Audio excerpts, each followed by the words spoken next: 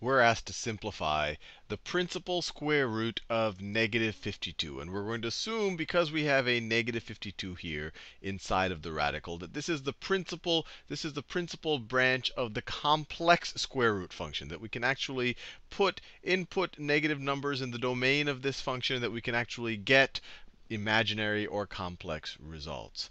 So we can rewrite negative 52 as negative 1 times 52. So this can be rewritten as the principal square root of negative 1 times negative 1 times 52. And then, if we assume that this is the principal branch of the complex square root function, we can rewrite this. This is going to be equal to the square root of negative 1 times the principal square root of negative 1 times the principal square root of 52. Now, I want to be very, very clear here. You can do what we just did. If we have the principal square root of the product of two things, we can rewrite that as the principal square root of each, and then we take the product. But you can only do this, or I should say, you can only do this if either both of these numbers are positive or only one of them is negative. You cannot do this if both of these were negative. For example, you could not do this. You could not say the square root of, or the principal square root of 52 is equal to negative 1 times negative 52. You could do this so far. I haven't said anything wrong. 52 is definitely negative 1 times negative 52. But then, since these are both negative, you cannot then say that this is equal to the square root of negative 1 times the square root of negative 52. In fact, I invite you to continue on this train of reasoning. You're going to get a nonsensical answer. This is not OK. This is not OK. You cannot do this right over here. And the reason why you cannot do this is that this property does not work when both of these numbers are negative. Now, with that said, we can do it if only one of them are negative or both of them are positive, obviously.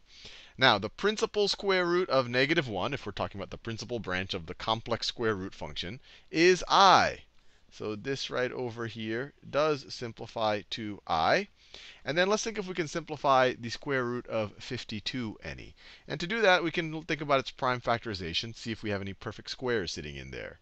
So 52 is 2 times 26, and 26 is 2 times 13. So we have 2 times 2 there, or 4 there, which is a perfect square. So we can rewrite this as equal to, well, we have our I now. The principal square root of negative 1 is I. The other square root of negative 1 is negative I. But the principal square root of negative 1 is I. And then we're going to multiply that times the square root of 4 times 13. 4 times 13.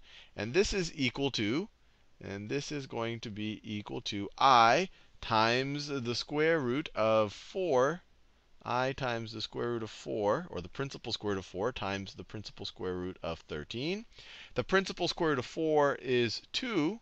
So this all simplifies, and we can switch the order over here. This is equal to 2 times the square root of 13, 2 times the principal square root of 13, I should say, times I.